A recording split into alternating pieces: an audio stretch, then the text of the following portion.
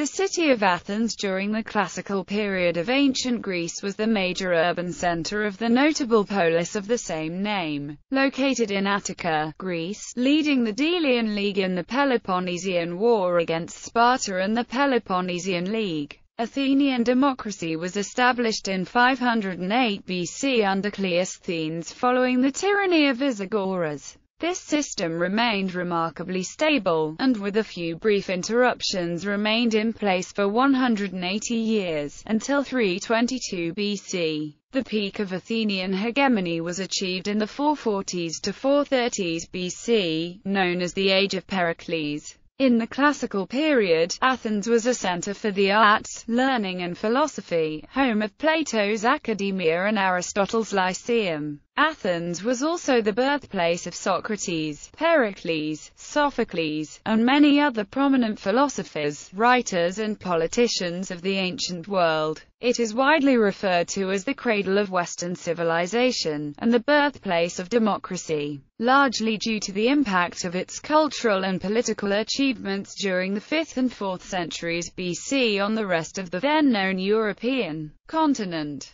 Rise to power. Hippias, of the Persia-Stratid family, established a dictatorship in 514 BC, which proved very unpopular, although it established stability and prosperity, and was eventually overthrown with the help of an army from Sparta, in 511–510 BC. The radical politician of aristocratic background, Cleisthenes, then took charge and established democracy in Athens. The reforms of Cleisthenes replaced the traditional 4 Ionic tribes with 10 new ones, named after legendary heroes of Greece and having no class basis, which acted as electorates. Each tribe was in turn divided into 3 trities, while each trities had 1 or more demes, depending on the population, which became the basis of local government. The tribes each selected 50 members by lot for the boule, the council which governed Athens on a day-to-day basis. The public opinion of voters could be influenced by the political satires written by the comic poets and performed in the city theatres. The assembly or ecclesia was open to all full citizens and was both a legislature and a supreme court, except in murder cases and religious matters, which became the only remaining functions of the Areopagus. Most offices were filled by lot, although the 10 strategoires were elected. Prior to the rise of Athens, Sparta, a city-state with a militaristic culture, considered itself the leader of the Greeks, and enforced a hegemony. In 499 BC, Athens sent troops to aid the Ionian Greeks of Asia Minor, who were rebelling against the Persian Empire. In 490, the Athenians, led by Miltiades, prevented the first invasion of the Persians, guided by King Darius I, at the Battle of Marathon. In 480, the Persians returned under a new ruler, Xerxes I. The Hellenic League led by the Spartan king Leonidas led 7,000 men to hold the narrow passageway of Thermopylae against the 100,000–250,000 army of Xerxes, during which time Leonidas and 300 other Spartan elites were killed. Simultaneously, the Athenians led an indecisive naval battle off Artemisium. However, this delaying action was not enough to discourage the Persian advance, which soon marched through Boeotia, setting up Thebes as their base of operations, and entered southern Greece. This forced the Athenians to evacuate Athens, which was taken by the Persians, and seek the protection of their fleet. Subsequently, the Athenians and their allies, led by Themistocles, defeated the Persian navy at sea in the Battle of Salamis. It is interesting to note that Xerxes had built himself a throne on the coast in order to see the Greeks defeated. Instead, the Persians were routed. Sparta's hegemony was passing to Athens, and it was Athens that took the war to Asia Minor. These victories enabled it to bring most of the Aegean and many other parts of Greece together in the Delian League, an Athenian-dominated alliance. Athenian hegemony. Pericles, an Athenian general, politician and orator, distinguished himself above the other personalities of the era, men who excelled in politics, philosophy, architecture, sculpture, history and literature. He fostered arts and literature and gave to Athens a splendor which would never return throughout its history. He executed a large number of public works projects and improved the life of the citizens. Hence, he gave his name to the Athenian Golden Age. Silver mined in Laurium in southeastern Attica contributed greatly to the prosperity of this Golden Age of Athens. During the time of the ascendancy of Ephialtes as leader of the democratic faction, Pericles was his deputy. When Ephialtes was assassinated by personal enemies, Pericles stepped in and was elected general, or strategos. In 445 BC, a post he held continuously until his death in 429 BC, always by election of the Athenian assembly. Peloponnesian War. Resentment by other cities at the hegemony of Athens led to the Peloponnesian War in 431, which pitted Athens and her increasingly rebellious sea empire against a coalition of land-based states led by Sparta. The conflict marked the end of Athenian command of the sea. The war between Athens and the city-state Sparta ended with an Athenian defeat after Sparta started its own navy. Athenian democracy was briefly overthrown by the coup of 411, brought about because of its poor handling of the war, but it was quickly restored. The war ended with the complete defeat of Athens in 404. Since the defeat was largely blamed on democratic politicians such as Cleon and Cleophon, there was a brief reaction against democracy, aided by the Spartan army. In 403, democracy was restored by Thrasybulus and an amnesty declared. Corinthian War and the Second Athenian League. Sparta's former allies soon turned against her due to her imperialist policies, and Athens's former enemies, Thebes and Corinth, became her allies. Argos, Thebes and Corinth, allied with Athens, fought against Sparta in the decisive Corinthian War of 395 BC to 387 BC. Opposition to Sparta enabled Athens to establish a second Athenian League. Finally, Thebes defeated Sparta in 371 in the Battle of Leuctra. However, other Greek cities, including Athens, turned against Thebes, and its dominance was brought to an end at the Battle of Mantinea with the death of its leader, the military genius Epaminondas. Athens under Macedon. By mid-century, however, the northern kingdom of Macedon was becoming dominant in Athenian affairs. Despite the warnings of the last great statesman of independent Athens, Demosthenes. In 338 BC the armies of Philip II defeated Athens at the Battle of Chaeronea, effectively limiting Athenian independence. Athens and other states became part of the League of Corinth. Further, the conquest of his son, Alexander the Great, widened Greek horizons and made the traditional Greek city-state obsolete. Antipater dissolved the Athenian government and established a plutocratic system in 322 BC. Athens remained a wealthy city with a brilliant cultural life, but ceased to be an independent power. In the 2nd century BC, following the Battle of Corinth, Greece was absorbed into the Roman Republic as part of the Achaia province, concluding 200 years of Macedonian supremacy. Geography. Overview. Athens was in Attica, about 30 stadia from the sea, on the southwest slope of Mount Lycabettus, between the small rivers Cephisus to the west, Ilissus to the south, and the Eridanos to the north, the latter of which flowed through the town. The walled city measured about 1.5 kilometers in diameter, although at its peak the city had suburbs extending well beyond these walls. The Acropolis was just south of the center of this walled area. The city was burnt by Xerxes in 480 BC, but was soon rebuilt under the administration of Themistocles, and was adorned with public buildings by Cimon and especially by Pericles, in whose time it reached its greatest splendor. Its beauty was chiefly due to its public buildings, for the private houses were mostly insignificant, and its streets badly laid out.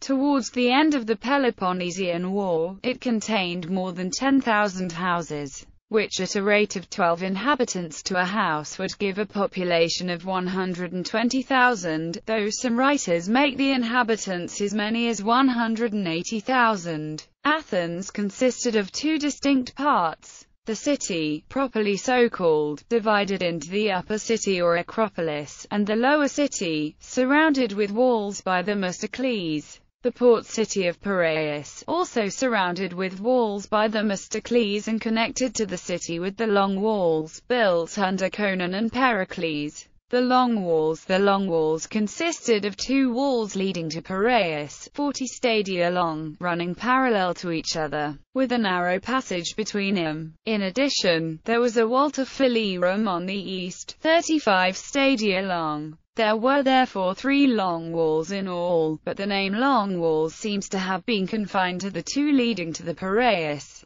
while the one leading to Phalerum was called the Phalarian Wall. The entire circuit of the walls was 174.5 stadia, of which 43 stadia belonged to the city, 75 stadia to the long walls, and 56.5 stadia to Piraeus, Munichia, and Phalerum. The Acropolis, also called Cecropia from its reputed founder, Scrops, was a steep rock in the middle of the city, about 50 meters high, 350 meters long, and 150 meters wide. Its sides were naturally scarped on all sides except the west end. It was originally surrounded by an ancient Cyclopean wall said to have been built by the Pelasgians. At the time of the Peloponnesian War only the north part of this wall remained, and this portion was still called the Pelasgic Wall, while the south part, which had been rebuilt by Cimon, was called the Simonian Wall. On the west end of the Acropolis, where access is alone practicable, were the magnificent Propylaea, the entrances, built by Pericles, before the right wing of which was the small temple of Athena Nike. The summit of the Acropolis was covered with temples, statues of bronze and marble, and various other works of art. Of the temples, the grandest was the Parthenon, sacred to the Virgin goddess Athena, and north of the Parthenon was the magnificent Erechtheion, containing 3 separate temples, one to Athena Polias, or the protectress of the state, the Erechtheion proper, or sanctuary of Erechteus, and the Pandrosian, or sanctuary of Pandrosos, the daughter of Scrops. Between the Parthenon and Erechtheion was the colossal statue of Athena Promachos, or the fighter in the front, whose helmet and spear was the first object on the Acropolis visible from the sea. On the west side, the walls embraced the Hill of the Nymphs and the Pnyx, and to the southeast they ran along beside the Elysis. Gates. There were many gates. Among the more important there were, on the west side, Dipylon, the most frequented gate of the city, leading from the inner Keramakos to the outer Keramakos, and to the Academy. The Sacred Gate, where the sacred road to Eleusis began. The Knight's Gate, probably between the Hill of the Nymphs and the Pnyx. The Pyrrhian Gate, between the Pnyx and the Marsyas, leading to the carriage road between the long walls to the Piraeus. The Melitian Gate, so called because it led to the Melite within the city. On the south side, the Gate of the Dead in the neighborhood of the Marsyas. The Etonian Gate, near the Elysis, where the road to Phalerum began. On the east side, the Gate of Diocheres, leading to the Lyceum. The Diomene Gate, leading to Cynosarges and the Deme Diome. On the north side, the Acharnian Gate, leading to the Deme Achene. Districts. The inner Keramakos, or Potter's Quarter, in the west of the city, extending north as far as the Dipylon Gate,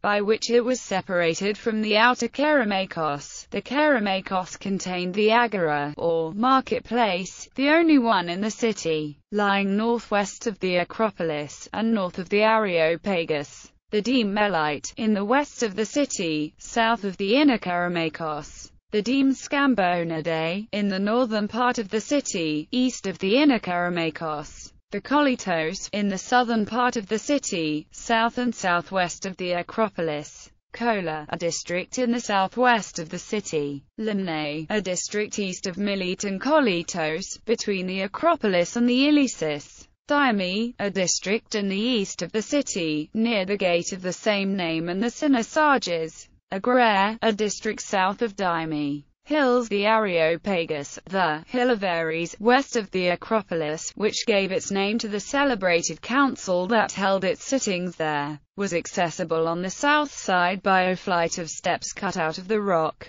The Hill of the Nymphs, northwest of the Areopagus. The Pnyx, a semicircular hill, southwest of the Areopagus, where the ecclesia of the people were held in earlier times, for afterwards the people usually met in the theatre of Dionysus. The Marsyas, the Hill of the Muses, south of the Pnyx and the Areopagus. Streets. Among the more important streets, there were the Pyrrhian Street, which led from the Pyrrhian Gate to the Agora, the Panathenaic Way, which led from the Dipylon Gate to the Acropolis via the Agora, along which a solemn procession was made during the Panathenaic festival, the Street of the Tripods, on the east side of the Acropolis. Public buildings. Temples. Of these the most important was the Olympian, or Temple of Olympian Zeus, southeast of the Acropolis, near the Ilisis and the Fountain Calary, which was long unfinished, and was first completed by Hadrian. The Temple of Hephaestus, located to the west of the Agora. The Temple of Ares, to the north of the Agora. Metroon, or Temple of the Mother of the Gods, on the west side of the Agora. Besides these, there was a vast number of other temples in all parts of the city. The Bouleuterion, at the west side of the Agora. The Tholis, a round building close to the Bouleuterion, built c. 470 BC by Cimon, which served as the Prytaneon, in which the Prytanesh took their meals and offered their sacrifices. Stoi, or colonnades, supported by pillars, and used as places of resort in the heat of the day, of which there were several in Athens. In the Agora there were the Stoa Basileus, the court of the king Archon, on the west side of the Agora, the Stoa Eleutherios, or colonnade of Zeus Eleutherios, on the west side of the Agora, the Stoa Poikile, so called because it was adorned with fresco painting of the Battle of Marathon by Polygnotus, on the north side of the Agora. Theatres. The Theatre of Dionysus, on the southeast slope of the Acropolis, was the great theatre of the state. Besides this there were Odeons, for contests in vocal and instrumental music, an ancient one near the Fountain Calary, and a second built by Pericles, close to the Theatre of Dionysius, on the southeast slope of the Acropolis. The large Odeon surviving today, the Odeon of Herodes Atticus, was built in Roman times. Panathenaic Stadium, south of the Ilisis, in the district Agraea, where the athletic portion of the Panathenaic Games were held. The Argyrocopium appears to have been in or adjoining the chapel of a hero named Stephanephorus. Suburbs. The outer Keramakos, northwest of the city, was the finest suburb of Athens. Here were buried the Athenians who had fallen in war, and at the further end of it was the Academy, 6 stadia from the city. Synaxarges, east of the city, across the Ilisis, reached from the Dyme Gate, a gymnasium sacred to Heracles, where the Cynic Antisthenes taught. Lyceum, east of the city, a gymnasium sacred to Apollo Lyceus, where Aristotle taught. Culture. The period from the end of the Persian Wars to the Macedonian conquest marks the zenith of Athens as a center of literature, philosophy and the arts. Some of the most important figures of Western cultural and intellectual history lived in Athens during this period. The dramatists Aeschylus, Aristophanes, Euripides and Sophocles, the philosophers Aristotle, Plato and Socrates, the historians Herodotus, Thucydides and Xenophon, the poet Simonides and the sculptor Phidias. The leading statesman of this period was Pericles, who used the tribute paid by the members of the Delian League to build the Parthenon and other great monuments of classical Athens.